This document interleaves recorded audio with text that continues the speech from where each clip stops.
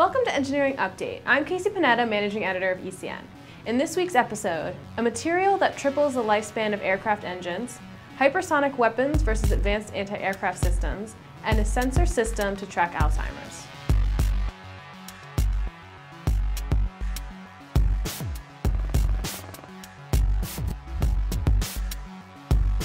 Scientists at University West in Sweden have created a material that could extend the service life of engines by 300%. Traditionally, metal components in airplanes are covered in heat shielding coatings. This is key because airplane engines gain efficiency when they are capable of running at higher temperatures. But with the advent of a new technique and materials, the engines may last longer for less money. The new coating uses ceramic and plastic nanoparticles in powder form mixed with a liquid. The material is then heated to between 7,000 and 8,000 degrees Celsius and applied via plasma spray. The ceramic provides insulation, but the plastic creates tiny pores that allow the coating to expand and contract with the metal. The coating adheres to the metal in 0.5mm thick layers of material that settle into a pattern of standing columns. This design makes the coating less prone to cracking.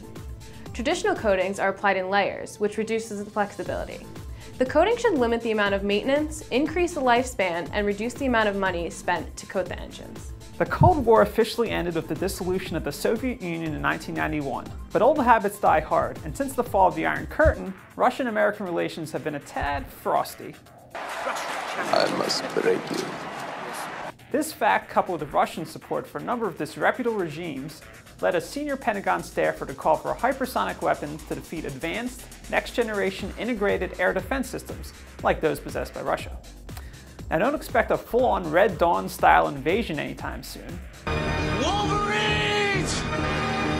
But it won't be a stretch to say that the United States could find itself embroiled in conventional battle, or unconventional battle, with a Russian client state, a list which includes such despotic nations as Libya, Syria, China, and Iran, and of course the granddaddy of all rogue regimes, North Korea. With a list like that, the United States or one of its patrons could easily end up fighting a Russian client state equipped with Russian military equipment in a surrogate battle to decide our global sphere of influence and ensure the survival. Wait, when did the Cold War end? Modern cruise missiles reach a top speed of 600 miles per hour, while hypersonic weapons could travel as fast as Mach 10. That's really fast. And the X-51 Wave Rider is an unmanned demonstration aircraft which already reached Mach 5.1 in flight testing. To defeat advanced anti-aircraft systems, speed is of the essence, so hypersonic weapons could be vital for next-gen warfare. One of the challenges of neurodegenerative diseases is that the changes in personality and behavior that indicate a problem might go unseen. This problem is often compounded by the fact that the person might be resistant to constant surveillance or moving to a care facility. In fact, in a survey conducted by the Spanish Institute for Elderly and Social Services, 70% of people over the age of 70 would choose their own home over a care home. The issue then becomes providing a higher level of medical care. The Tecnalia Centre for Applied Research has created a house-sized sensor network that is capable of tracking the habits of people living inside the house and noting if their behavior becomes erratic, which could be indicative of an issue or the first signs of a disease like Alzheimer's. The sensor network can track things like which room the person is in, when doors open and close, if the person's watching a lot of television, lights going on and off, and other household appliances. Using this information, it is possible to assess problems that might indicate a neurodegenerative disease. Things like increased isolation, problems, changes in sleep patterns, or any actions that indicate a change in short-term memory.